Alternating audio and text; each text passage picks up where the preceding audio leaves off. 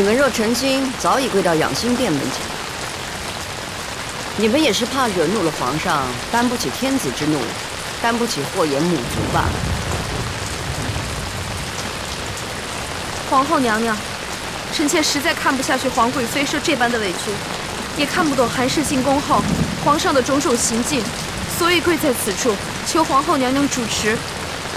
你说的本宫明白，本宫也已劝过皇上，为了六宫祥和，不要再过分宠爱韩氏。但是，若想让皇上送韩氏出宫，那是不能。你们再这样闹腾下去，若真逼得皇上送了韩氏出宫，只怕日后皇上也会怨你。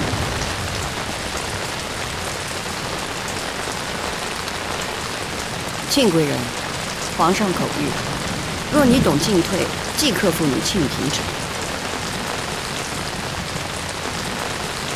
皇上圣明，臣妾先立刻回宫闭门思过。你们都起来吧，本宫去看看皇贵妃。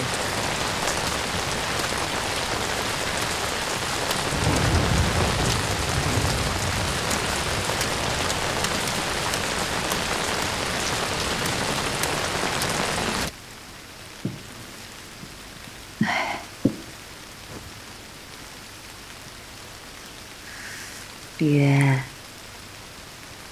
皇上已经不计较永璋的事儿了，也答应晋封你为皇贵妃。册封的日子就在4月18号，皇贵妃的冠服内务府也在给你准备了。皇贵妃，皇上大概也知道臣妾要死了吧？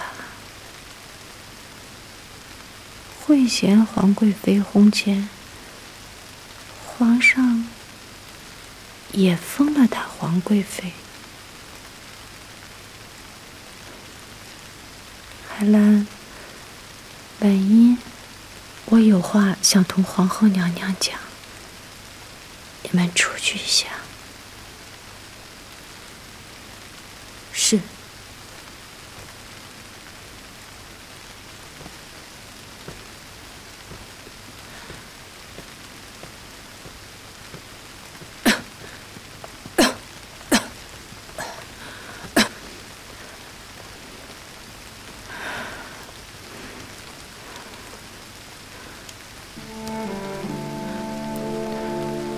皇后娘娘，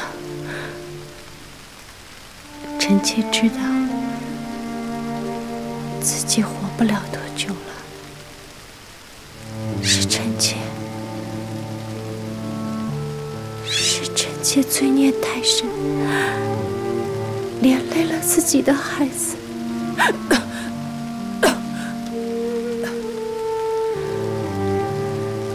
当年臣妾不该心生妄念，想要永璋去承太子之位，害得永璋被皇上厌弃。臣妾怕得很，悔得很，一直吃斋念佛，祈求菩萨的原谅，能饶恕。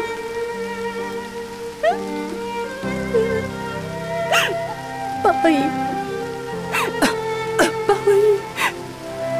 报应还是来了。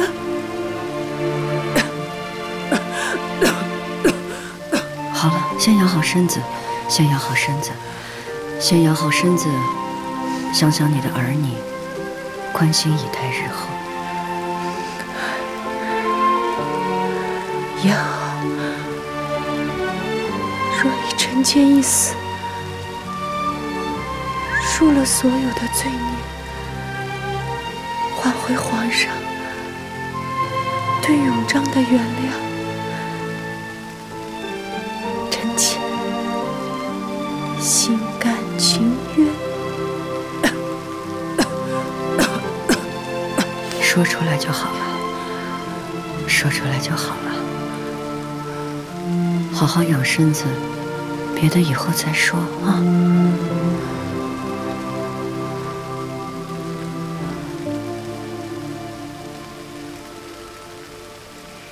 正，以相见的性子留在宫中，也只会格格不入。如今嫔妃们一闹，相见往后在宫里只怕会有局域。朕留意这个地方很久了，你要加紧整修。这，奴才已经在办了，皇上放心。朕就是要把最好的东西给他。这，奴才告退。皇上，和靖公主求见。让他进来。这。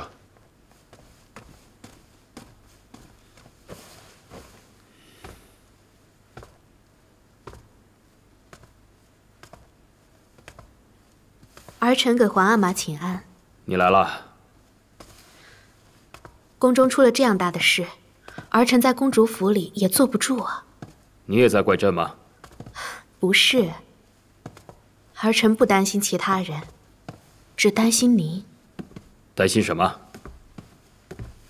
皇阿玛，嫔妃们胆敢这样逼迫您送韩氏出宫，实在是太狂妄了。婢妾之德在于温驯，他们都忘了吗？还是你关心皇阿玛？说来，如今的皇后要是有额娘当年统御后宫的能力，也不至于让嫔妃们如此张狂。到底令嫔是皇阿玛多年调教出来的人，这种时候就懂得本分，不去掺和这样的闹剧。行了，你先下去吧，朕想静一静。儿臣告退。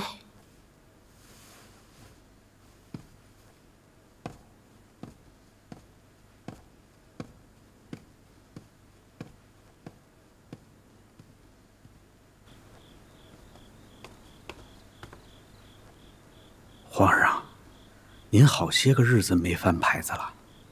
朕到令嫔那去。皇上，令嫔娘娘才刚遇喜，还不适宜侍寝。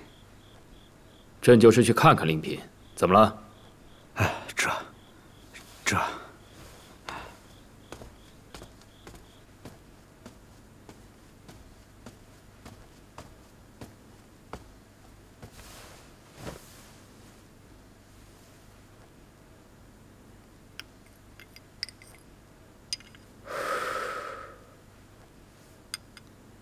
楚，药已经好了，你起来喝一点吧。本宫不喝。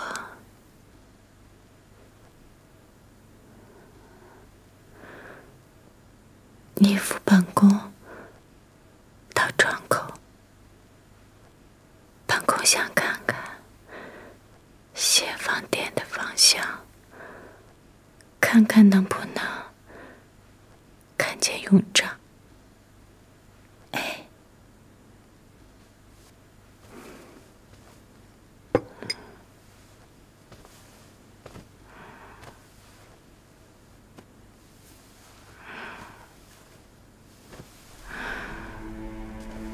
慢点煮。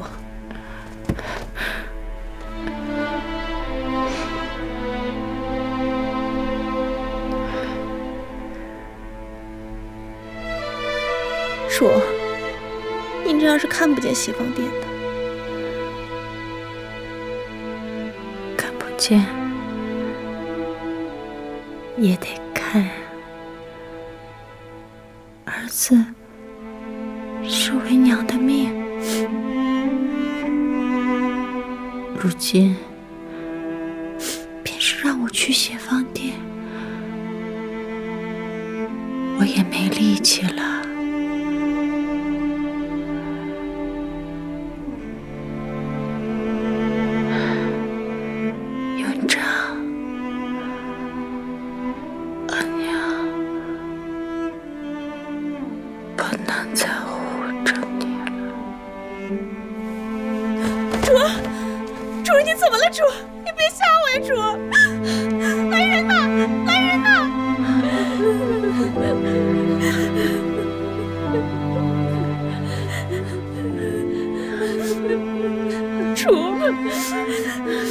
姐姐，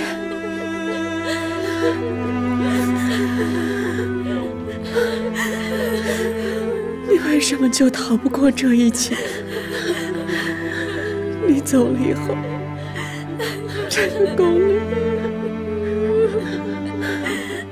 连个能跟我说话的人都没了。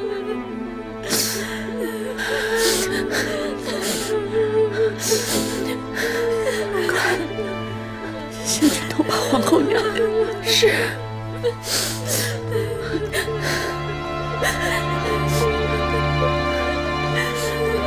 皇后娘娘，我们出宫了。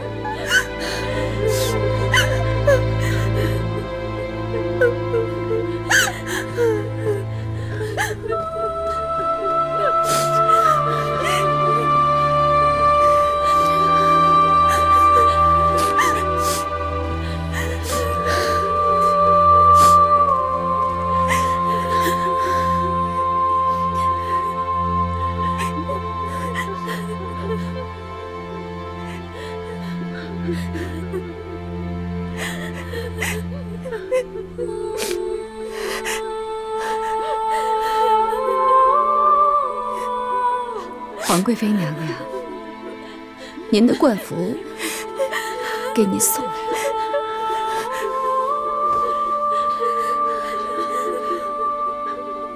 一会儿给绿云换上吧。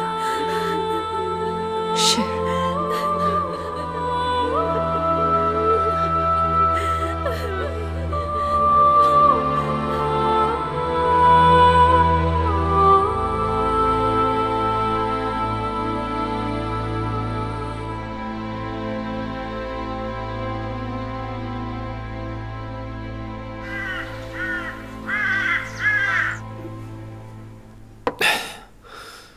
皇上，闷酒伤身，不然您少喝点。纯贵妃薨逝不到3个月，永璋也跟着薨了。哪怕是朕追封永璋为循郡王，也是于事无补啊。宫中连出丧事，奴才知道皇上伤心。皇上不是连今年的木兰秋显都停了吗？朕就想不明白了。朕也让李煜去查韩琦的底细，不过就是区一个普通的韩部男子，相见为何就对他念念不忘呢？依奴才看呀，这个韩琦，无非是与韩主同族，仗着认识的早。您恕奴才直言，韩主也没见过什么奇伟男子，才让韩琦占了先机罢了。哼！皇上，您让内务府给韩主新制的宫装已经得了，您要过目吗？这宫装真好看，皇上，奴才想啊，韩主穿上一定风姿独到。皇上，您这是？李煜啊，带上这宫装到承建宫去。这。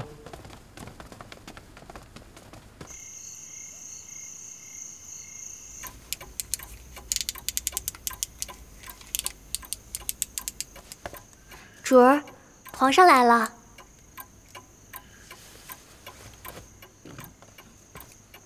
你们都下去吧。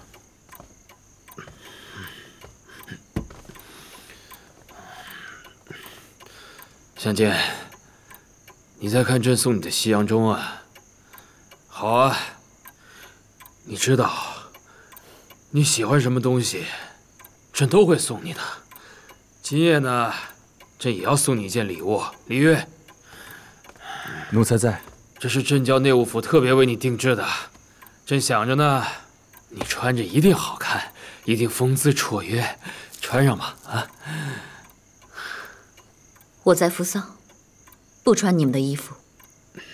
韩主，这也是皇上的一片心意啊。相见，你要任性也该有个限度。自从你到宫里来，你闹了多少的事情，朕都护着你了，还想怎么样？朕知道你惦着韩琦，朕也将他的尸身寻回来了，送回韩部厚葬了，你还想怎么样？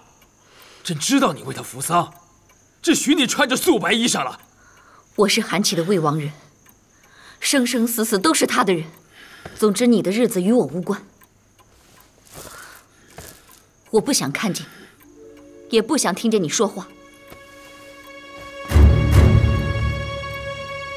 你睁开眼睛看看，你已经在朕的后宫了。不是我要到这儿来的。香见，你知道朕的心吗？朕会待你好的，啊，咱们会相伴到老。你不要再说了，我是不会忘记韩琦的。香见，你冷静点。哎呦，哎呦，香见，你没事吧？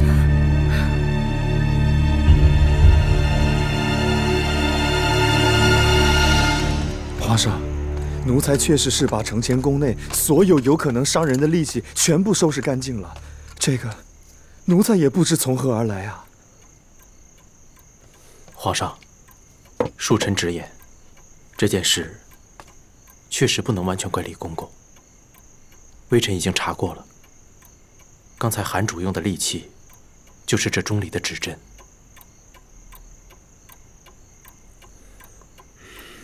罢了，起来吧。谢皇上。微臣叩见皇上。如何？回禀皇上，微臣已经给韩主把伤口处理干净了。好在伤口浅，要想愈合不难，可要想不留疤，竟是微臣实在是无能。只是眼下韩主情绪激动，他既不肯好好服药，也不肯喝药。微臣只能把药膏留给侍婢，让他们在韩主情绪稳定的时候再给韩主上药。皇上还请放心。皇上，天色不早了，您早点回去休息吧，也好让韩主尽快安治。咱们改天再回来看韩主。今夜的事情，不要告诉任何人。若有人问起，就说相见不慎，划伤了脸。是。走吧。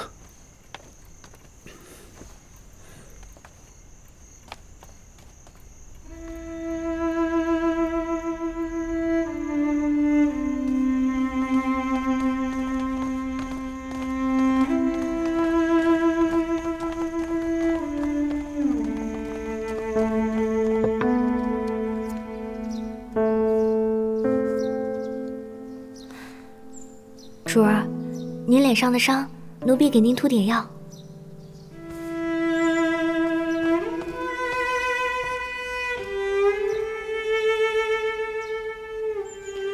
主儿，膳食来了。出去。是。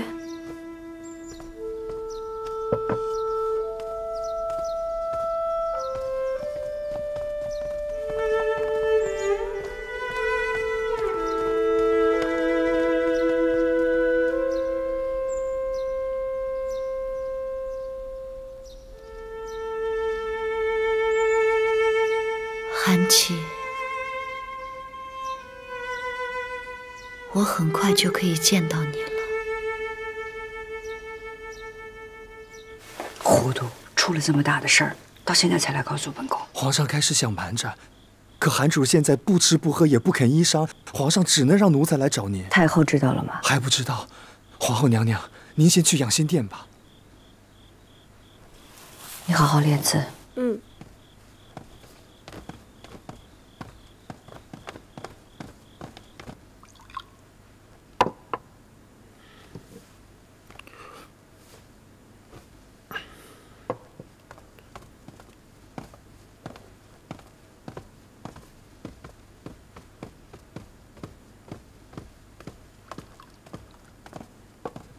皇上，皇后娘娘来了。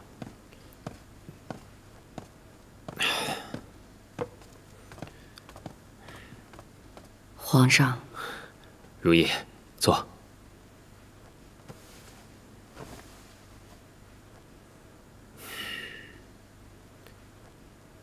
李玉都告诉你了。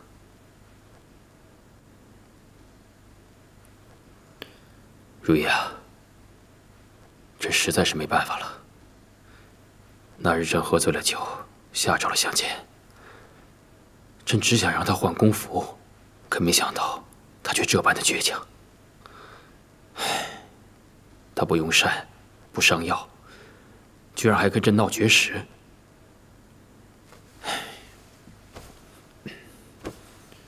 朕实在是没办法了，才请你来帮忙朕的。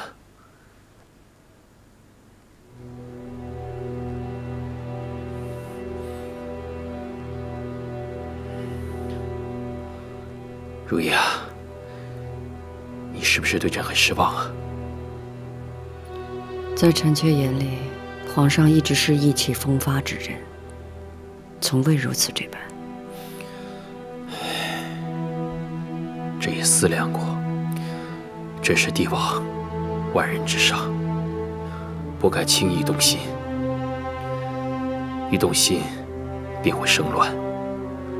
所以朕一直很克制。可这一回，朕理智不了了。朕一见到相见，才知道什么叫一见倾心。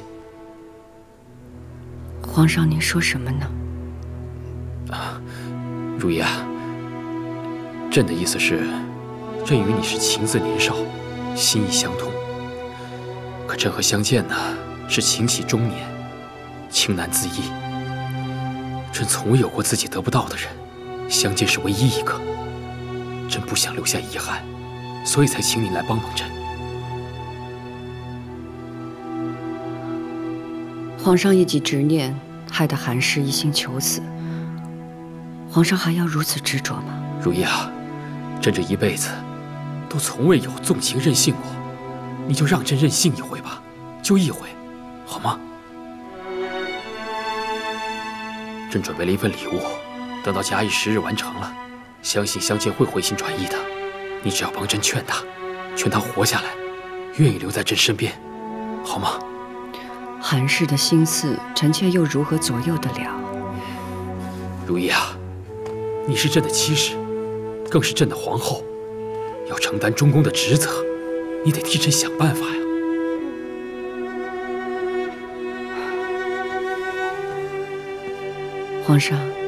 皇上所托，臣妾身为中宫，不敢不允。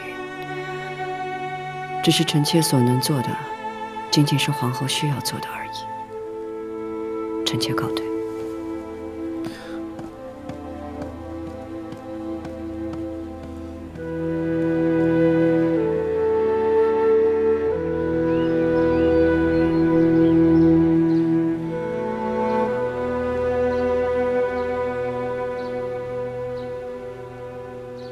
额娘，我写的字怎么样啊？额娘，额娘，你看我写的字好吗？写的比上回好多了。皇阿玛许久不得空了，近日都是五哥教我写字。五哥的字写得极好，有他教你，自然更好啊。儿子会用功的，我会成为像五哥那样的人的。会的。姐姐，姐姐有事找我。永基，去找你永琪哥哥玩会儿。正巧，永琪做了2把小弓箭，你去找他玩去吧。啊，好。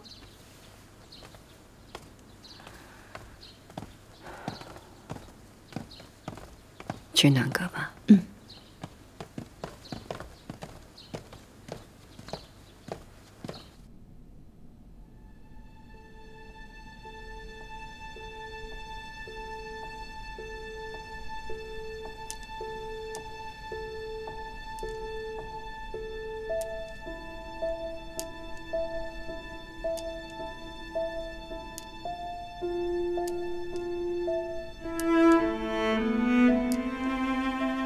真没想到，皇上会如此神魂颠倒，不知所以，竟然用皇后之责去逼迫姐姐劝韩氏活下来。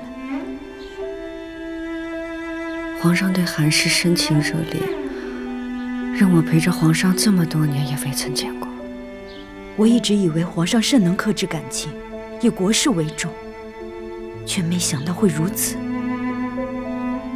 看着皇上对他的样子，我就在想，那我和皇上的曾经算什么？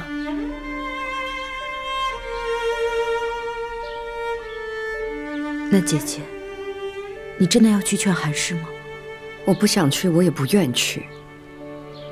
可是作为一个大清的皇后，我只能去。让皇上身心愉悦，不是一个皇后该做的吗？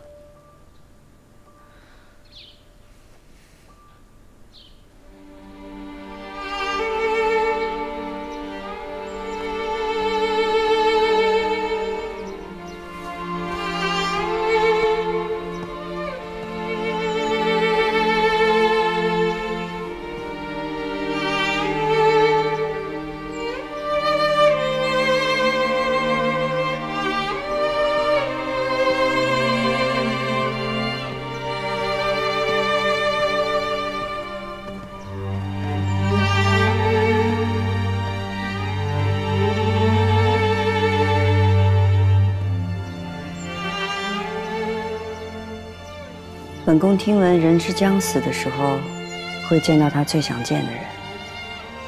你在等这一刻。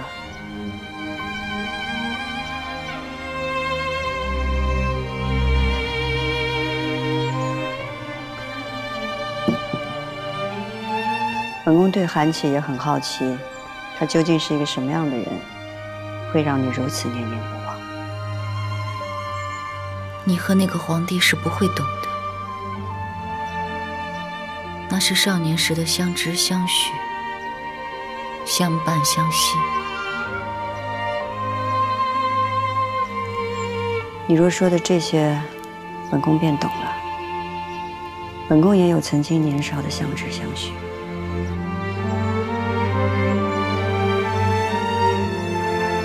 真的吗？真的。只是本宫如今担心，你若是死了，这个世上就再没有人记得韩琦的好了。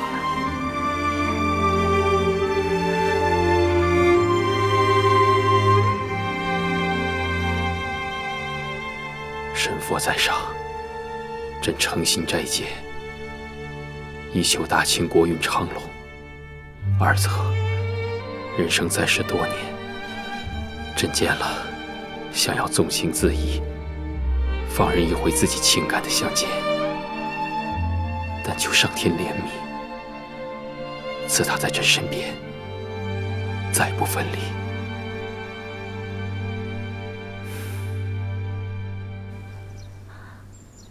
我喜欢韩琦的时候，16岁，他18岁。他的眼睛特别的明亮，比天上的星星还要亮。他带着我骑马、放牧，带我去看最美丽的沙枣花。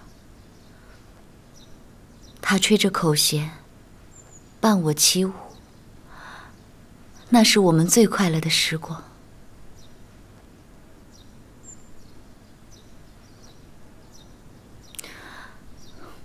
你可知道，我们是真心相许的。我们一起盟誓，彼此钟情，就想在草原上快快乐乐的生活。我们韩部的人，只要发过了誓，就绝对不会反悔的。真好。可惜，好时光再也回不去了。若不是因为我，他就不会遇到雪崩，他也不会。谁都不知道韩琦会发生这样的事儿。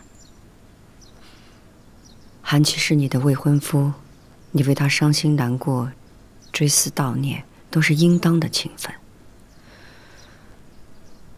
只是你一直陷在自责里，若韩琦有知，也会于心不忍的。如若你再为了他绝食离世，他会安息吗？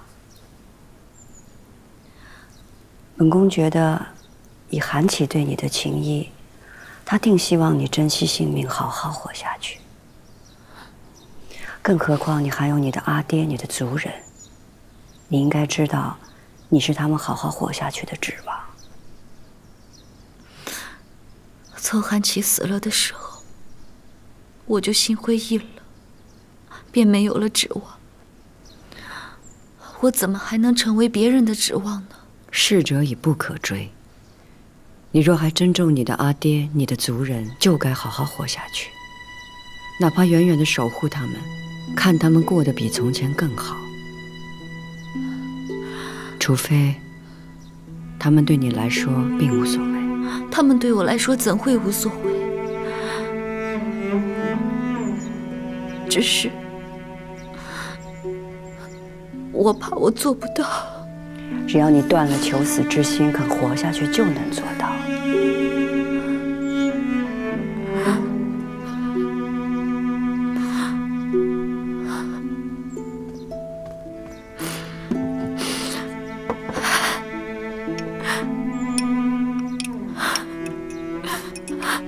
来，喝一口参汤，这样才有精神。为了你阿爹、你的族人，还有韩琦，喝一口。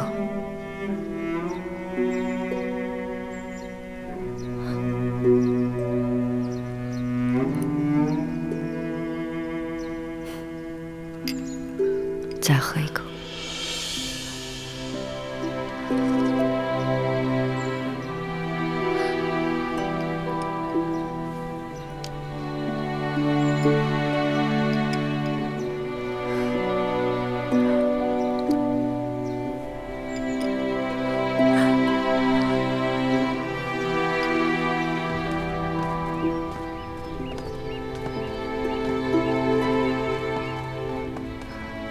娘娘，出了承乾宫，您就魂不守舍。您在想什么？听相见说对韩琦的感情，本宫知道，终于有一个人在这个宫里有过和本宫一样的心意。您说什么？他俩的年少情深，像极了当初皇上和本宫。娘娘是看见韩主太感触了。相见对失去韩琦的心痛欲绝，让本宫恍惚。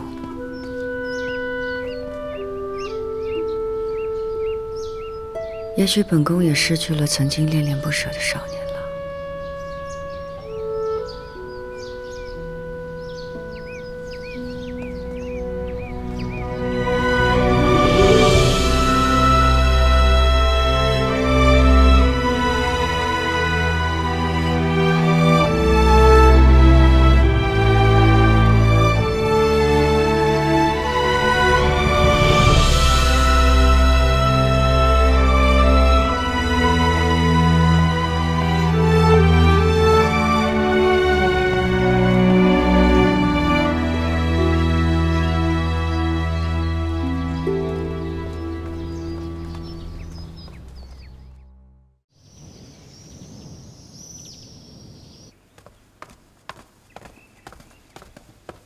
微臣给皇上请安。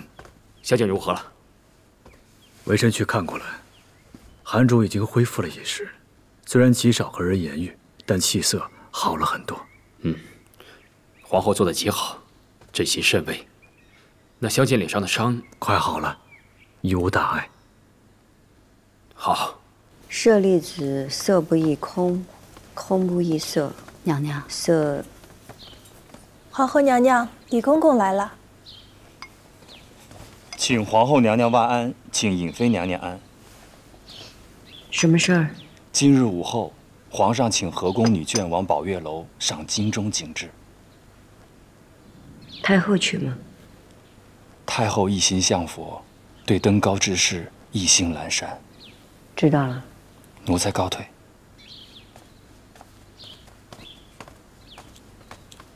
皇上最近喜怒无常，咱们还是不要扫了他的兴致吧。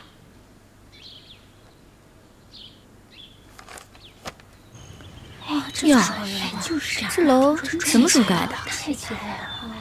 怎么平白无故就建了这么一栋楼啊？这宝月楼美轮美奂的。皇上让我们来赏美景，也不知一会儿会带我们去何处赏。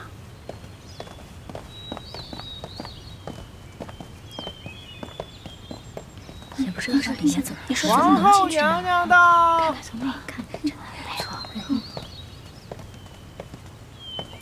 请皇后娘娘安。起来吧。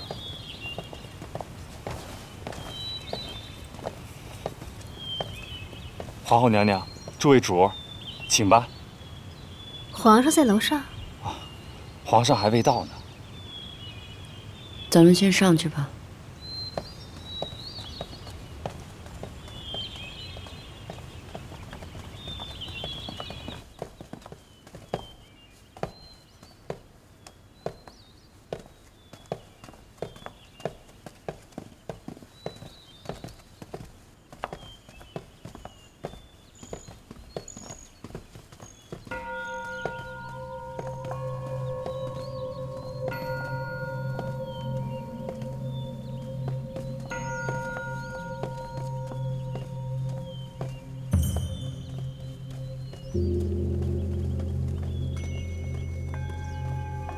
这宝月楼看起来都是韩部的纹饰，莫非这是皇上赐给韩氏的？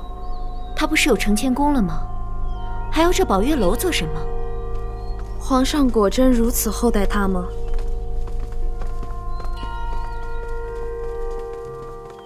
奴婢给皇后娘娘请安，给各位主儿请安。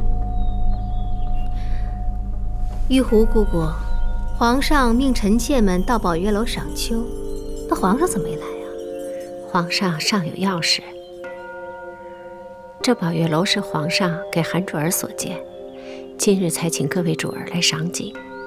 除了宝月楼，皇上还在宫外与宝月楼遥遥相对处建了祈福寺。皇上也太偏疼韩氏了。各位主儿，请随奴婢来。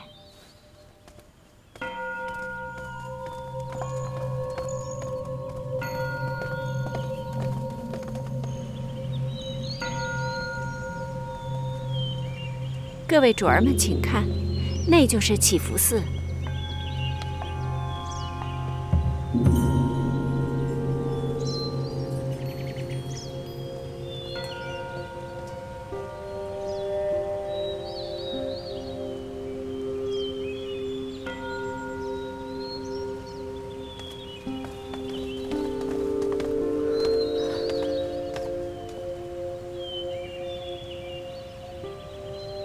韩主，这祈福寺是皇上按照您家乡规矩所建，您还喜欢吗？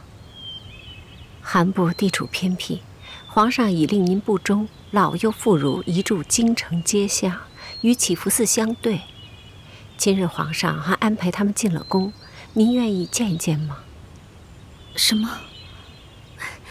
太好了，玉壶姑姑，快让妹妹族人过来吧，妹妹呀，一定很想念他们。是。禁中快请韩部族人。各位快请。哎呀，走走走！相见主，我们很想你啊，我太想你了。